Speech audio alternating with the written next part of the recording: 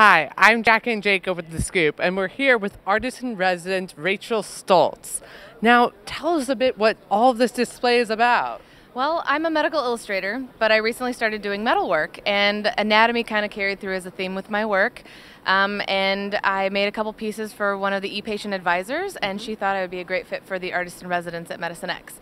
So I brought a couple boxes, hollow constructed forms that I've created with the spoon theory as the theme. And then we also have a participatory project that we're hoping people will come decorate spoons with us this afternoon. Cool, cool, cool. Now, how do you use medicine and art to create your pieces of work? Like, how do you make sure, like, the intersection, what inspires you to do all this? Well, I love anatomy, and so I have a bunch of anatomical atlases at home, and I like wearing skulls and brains and hearts and all sorts of things. Things are going to spark conversation with people.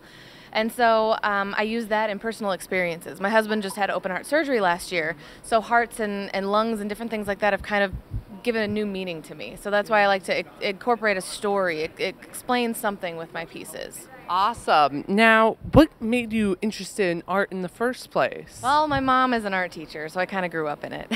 But I also like science, and I said, well, what do I want to do? And I found a scientific illustration program, and then that led to medical illustration, and then this metalwork just kind of happened as a hobby. So I'm making my own path, I guess.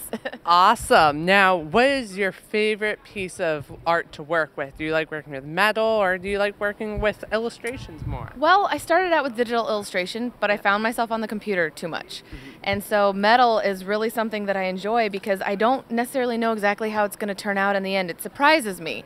You know, I think I know what it's going to look like, and then the torches do something different, the heat works differently, and I come up with something completely different. And I love it. I love the experience. Awesome. And how do you use the internet and social media to spread your work, like, for example, with Instructables and stuff like that, so that everyone can help make art? I love Instagram. I mean, Instagram is great for photos, and I like sharing my process. So I'll have little pieces of, you may not know what it is, what I'm working on, and I like to follow it up with different hashtags so people can follow the process along and see how these boxes come together as I'm making them.